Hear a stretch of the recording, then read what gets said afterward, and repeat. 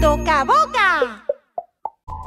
네, 여러분 반갑습니다. 토카고스트입니다. 오늘 제가 할 것은요, 제가 이제 이거 업데이트 했는데 나갔다 들어와도 여전하게 장신구는 살아있지만 뭐 여전히 옷은 멀쩡히 복구가 안 된 걸 보실 수 있는데요. 이 캐릭터들은 나중에 이제 다른 컨텐츠를 위해서 다 삭제를 언젠가는 해야 된다는.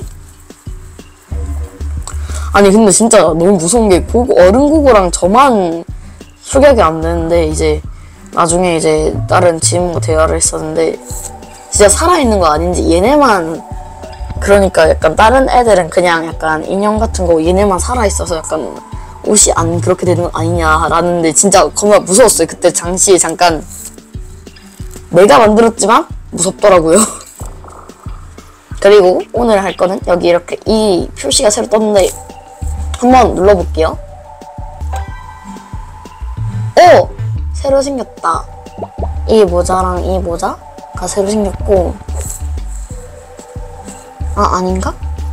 제가 이게 새로 생겼다. 이거 그 아가 모자네요. 아가 모자.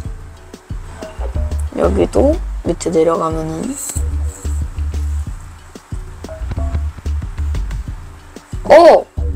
이게 생겼어요. 약간 아가템밖에 없네.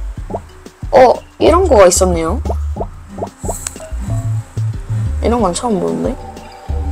이렇게 아가템이랑 아까 모자에, 잠시만요.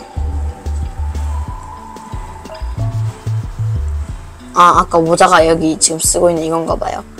이렇게 아가템 2개가 추가가 되었습니다.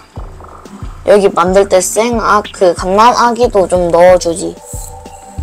그 갓난아기도 옷을 입힐 수 있고 하면 좋을 것 같습니다.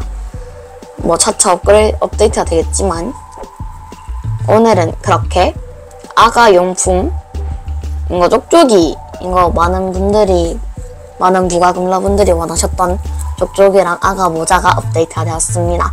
여러분도 로그인 하셔서 아이템 얻으시기 바랍니다. 그럼 오늘 영상 여기까지고요. 재밌게 보셨으면 구독, 좋아요 눌러주세요. 그럼 안녕.